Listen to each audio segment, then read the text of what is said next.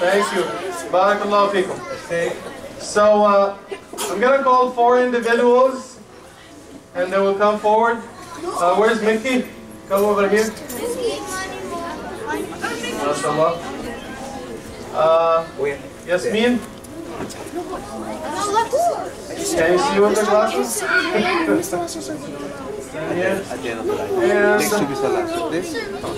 I'm trying to find the second sister.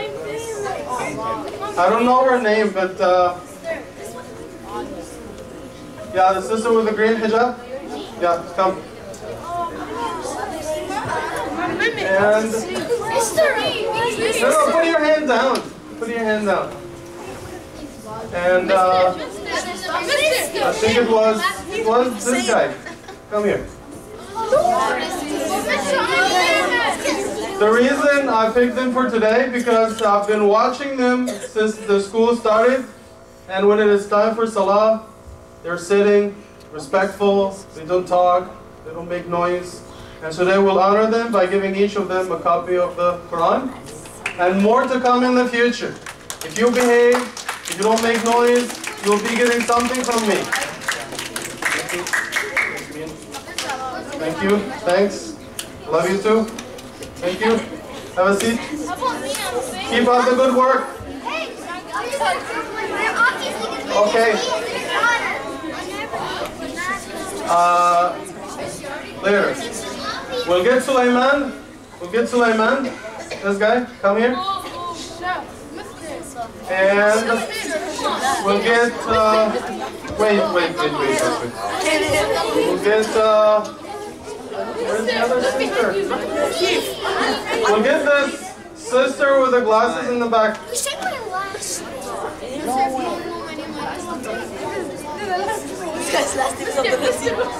MashaAllah. So, in the last week, we spoke about 2 individuals. We spoke about Brother In'am Bukhari, and we spoke about Brother Tom. These are 2 incredible people from the Muslim community, and today we'll talk about Terry Fox. Okay? So, the reason why we're talking about these people is to be positive and to have a goal in life, and you try to serve people to the best of your ability. There are some of us who always complain, no matter what. Even if it's raining outside, they will be whining about the fact that the streets are wet. Well, this is the fact. When it rains, the streets are wet. There's nothing you can do about it, right? So we're going to do a little experiment before we start our talk. So I'm going to ask Brother Sulaiman and Sister Sumaya, mashallah. You will stand over here, come, both of you. I'm so sorry. Come. You'll face this way. You'll face this way. Actually, no, face this way. So, can we give them more space? You guys? Sorry? So, Sumaya, close your eyes. And Sulaiman, stand on 1 foot. Okay. Now you guys are going to go toward the door. Close your eyes, go with 1 foot.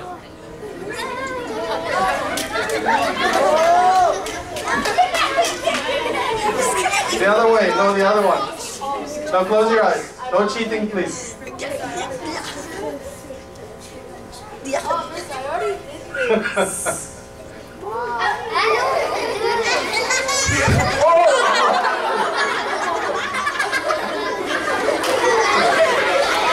Okay, sorry about that. Come back. No, open your eyes, You're okay, you're fine. Okay. We're gonna switch things around. Close your eyes. So turn this way. You're gonna walk with 1 foot toward the door. Yeah, go.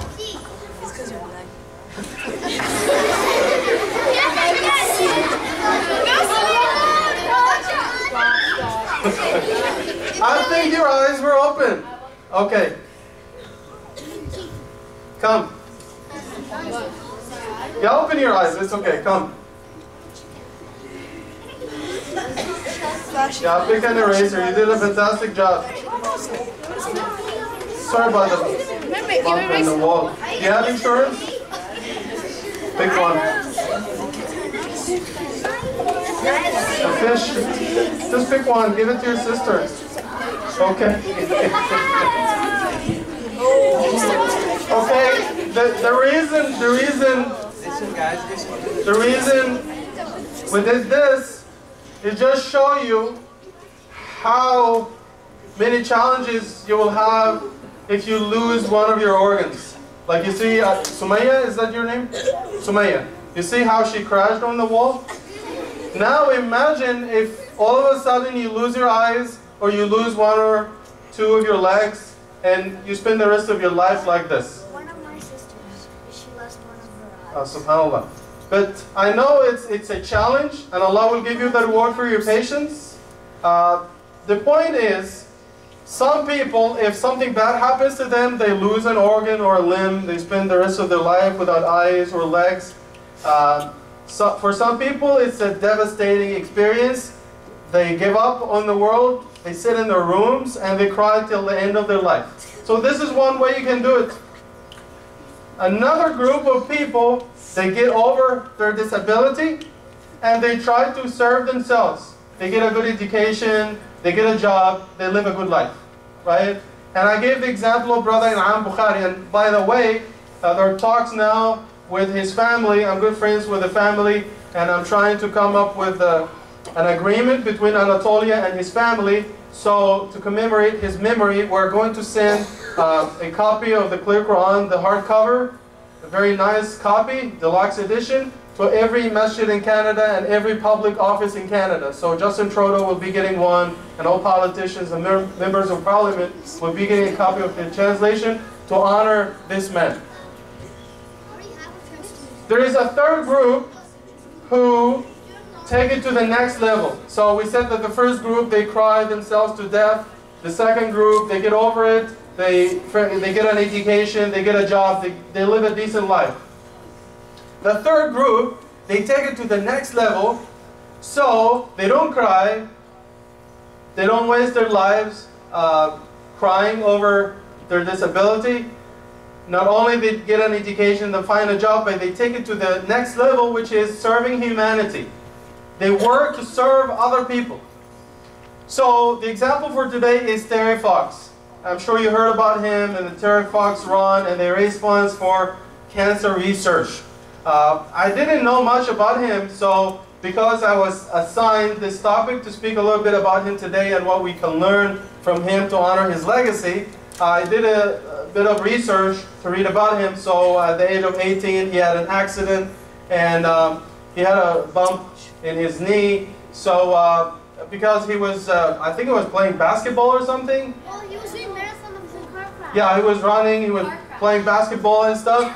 And he said, I'm going to wait till the end of the season to go to the doctor because, you know, he had this pain in his knee. And at the end of the season, he went and they told him you have cancer in your knee. And eventually they had to remove his leg, amputate his leg. But still, he was playing basketball, sitting on a wheelchair, and he won 3 competitions, 3 titles. I think he was in Vancouver. But eventually he decided to help people who have cancer. So he started the run from the east coast of Canada. You know, there's this video where he dipped his foot, artificial leg, in the lake, and he started to run to the west coast of Canada, and he was running 26 miles per day. 26 miles per day, which a lot of people who don't have disability find it so difficult. So I saw his videos running in the street. There is snow on the ground when it is raining, and one of his good friends was running with him to raise funds for people. Eventually he couldn't make it to the other end of the country. I think he died in Thunder Bay. But he ran he covered a long distance of Canada, but he died almost halfway.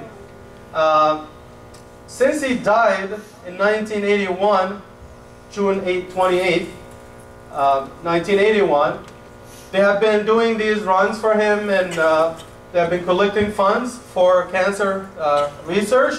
And from what I read, they raised over $650 million since 1981 just to do research on cancer and try to help people with disability. So there are so many things we can learn from him, but there's also so much we can do. Even if each of you pays $1, $5, if you talk to your neighbor, your friends to raise funds for this good cause, it's a good way to serve humanity. And I always say, before you become a good Muslim, you have to be a good human being. So before you become a good Muslim, you have to be a good human being. You care about other people. Doesn't matter if the person is a Muslim or a Hindu or a Jewish or Christian or a Buddhist. It doesn't really matter, because as we said last year, we come from the same father, the same mother. Eventually we are not the judge. On the day of judgment, they will stand before Allah subhanahu wa ta'ala, and He will ask them for their beliefs and choices in life. We're not the judge. We make mistakes too in life. So we try to serve humanity and contribute and help everyone to the best of our abilities. And even if you contribute $1 to this run or a Terry Fox walk, it will take people a long way. And I always give the example of Lake Ontario. It didn't happen overnight. Small drops of rain came together over so many years, and they formed what we know today as Lake Ontario. So what do we learn from the legacy of Terry Fox? Number one. Sister here? Never give up. Yes.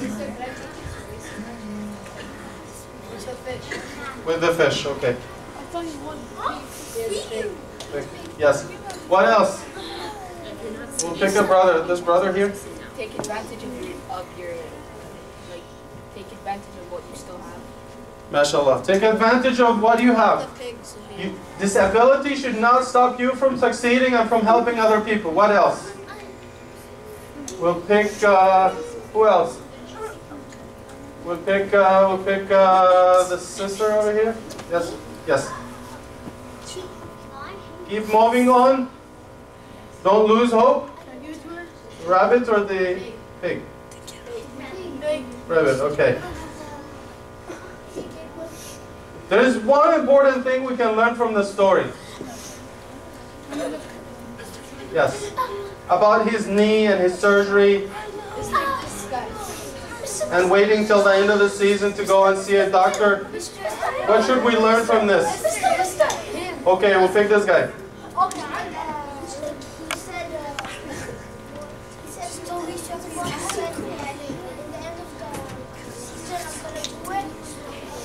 What should have he done?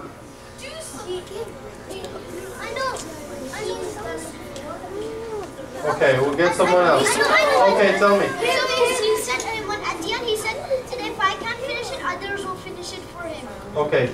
Have a seat. Sit down. Close. Sit down. We'll give this guy. Yes. What should he have done?